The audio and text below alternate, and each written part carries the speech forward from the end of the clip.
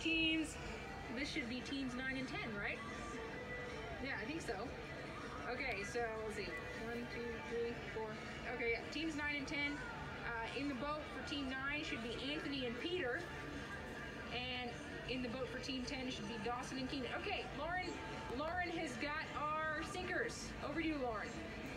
Hi, so you guys were the first sinking team. I'm sorry, but what was going through your mind as your boat was just taken in water?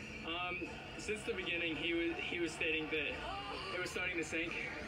One worry was that we were both heavier than the average guy. We were talking to people, it was like 140, 130, and I'm about 160, he's 175.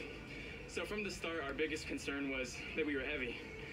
So what we were trying to use is be consistent as possible, but we weren't taking into effect that it's going to be harder to row as the more and more it sinks. And it just started getting heavier and heavier, and right at the end, we were trying to sprint, but it absorbed so much water that it got too heavy for us to pull, and that's why they passed at the end. Wait, so question. Okay, well, great job, guys. Back to you. Thank you. Cut me off. Okay, whatever. that was great timing, right? We just got another sinker. You guys saw it. You saw it. Peter and Anthony. Those are two of my C++ students there in the water. Good job, guys. Aw, good try. Oh, they're C++ students? Did you know that my canoe's name was C++, except C was SEA? Oh.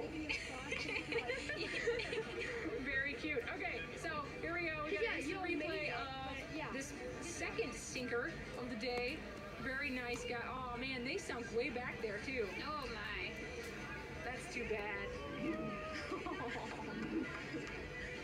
Poor Anthony and Peter. Yes. But hey, Keenan and Josiah got across, so Yeah, that's good. they're doing just fine. They're plugging along right there. You see them right there on the screen. Wow, their boat looks like a race boat. Yeah. Like it looks like It's pretty slick. I like it.